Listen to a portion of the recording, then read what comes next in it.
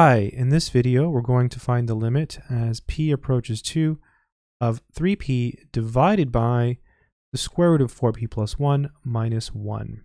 Let's go ahead and work through it very carefully. So recall that the first thing you should always try to do when computing limits is plug in the number. If you can plug in the number and it makes sense, you're done. So let's try to do that and see if it works. So basically we're going to take this 2 and put it everywhere we see a p.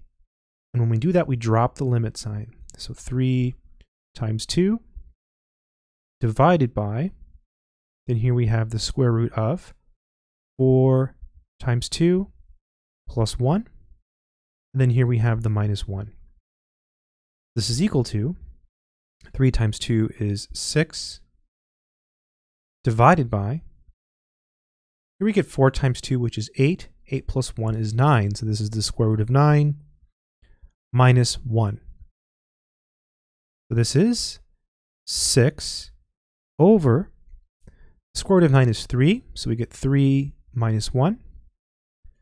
So that's going to be 6 over 2, which is equal to 3. So we got an answer, so we're done. So if we hadn't gotten an answer, then we would have had to try something else. So again, as a general rule, when you're computing limits, just take whatever's here and plug it in. If you can get a real number as an answer, you're good.